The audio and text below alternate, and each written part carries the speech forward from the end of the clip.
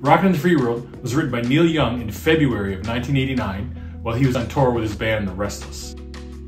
The song idea came about when the band discovered that their concert tour of Russia was cancelled.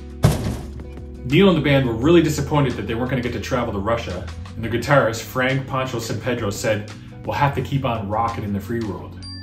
The phrase really struck Neil, and he thought it could be a great hook for a song about all the turmoil that was going on in the world at the time. He had the full song written the next day, and it was one of his biggest hits of the 80s. The song appears on Neil Young's album Freedom, released in 1989. The song is written in 4/4 time, it's in the key of E minor, or G major, and it's recorded at 132 beats per minute. There's actually only 4 simple sections: an intro, a verse, a chorus, and then an interlude. So let's check out what it looks like on the guitar. It's actually really easy to play, and you'll be sounding amazing in no time. So the intro, you're playing the low E string and the E note on the A string, 7th fret. So it sounds like this. And then you can drop your 3rd finger down and bar the 7th fret and play the 2nd, 3rd, and 4th strings. And that shape actually comes from a D bar chord that looks like this, but instead of playing the root note here, you're only playing the 4th, 3rd, and 2nd string.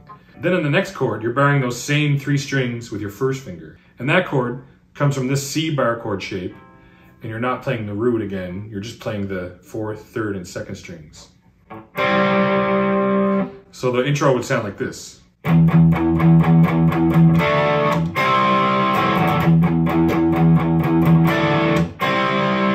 Then the verse section just goes into big open chords. So you're going to start with the E minor chord, but it's actually an E minor 7 because you're going to add your 3rd finger to the 3rd fret 2nd string, or you can also play it with your 4th finger, like this. Then you're going to drop down to the D chord, and then to the C chord. Then when you get to the C chord, remember to push the rhythm, so it would sound like this.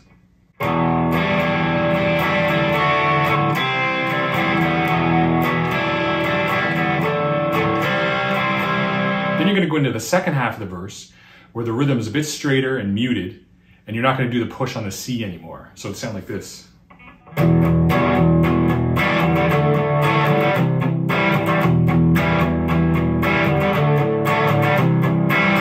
And you can spice things up a bit on the verse by playing the single notes of the chord. It sounds like this.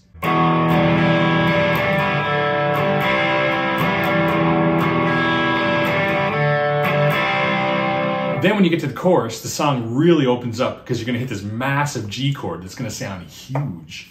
So it looks like this. Then you're going to play a D chord, and then a C chord. Then when you get to the C chord, you're going to do a small bass run from the C note to the B note and push on the E minor, and then back to the G again. Okay, so it's going to sound like this.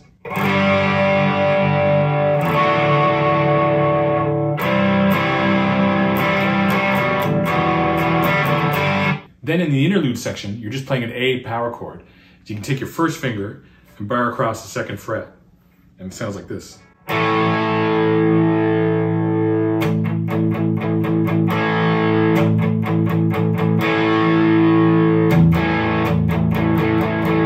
Okay, so let's put each section together and you can play along.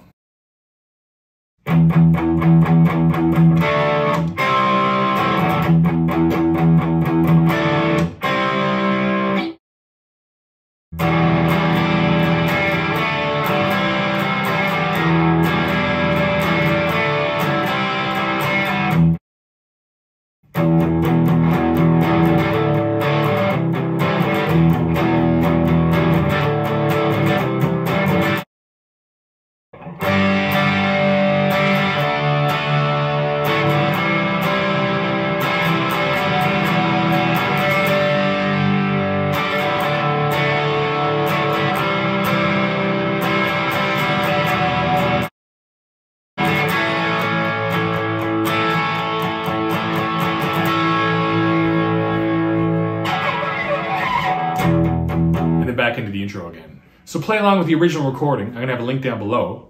And if you want a way easier way to play the B minor bar chord, check out this video. See you in the next one.